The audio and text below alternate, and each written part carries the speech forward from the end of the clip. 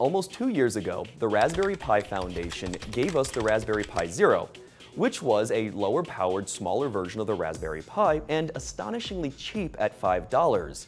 The publication Magpie gave one away with every print of its 40th issue and sold out almost immediately. Due to this overwhelming popularity and demand for an updated version, the Foundation has delivered. This is the Raspberry Pi Zero W. It has the same form factor as the Pi Zero, but adds onboard Wi-Fi and Bluetooth.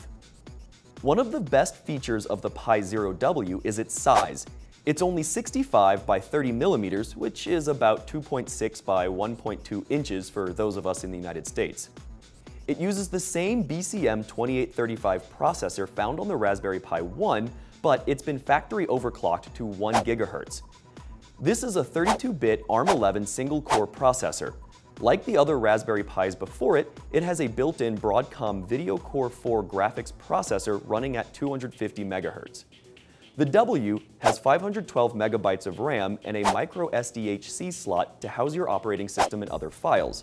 It also has an HDMI mini port for video and audio out, as well as a 15-pin camera interface for connecting your Pi or Pi Noir camera. There's no audio port, so you'll need to get audio out through the HDMI port or using PWM from 2 of the GPIO pins. Speaking of which, you'll find 28 GPIO pins on the Pi Zero W's 40-pin port, which is the same pinout format as the Pi 3. Just note that you'll need to do some soldering if you want to connect anything to this port. On the same side as the HDMI port, you'll find 2 micro USB ports. One is for providing 5 volts to the Pi, which reportedly uses around half a watt when idle and around 1.75 watts when under load. The other micro USB port is an on-the-go port to be used as a USB 2.0 host or client. The Pi Zero W is a great single-board computer for putting together low-powered IoT or computer-based projects. For example, think home automation or tiny arcade cabinets.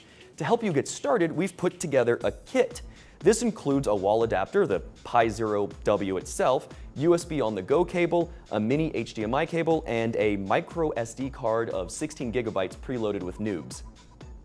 Granted, the Pi Zero W is a lot less powerful than its full-featured cousin, but it's also a lot less expensive.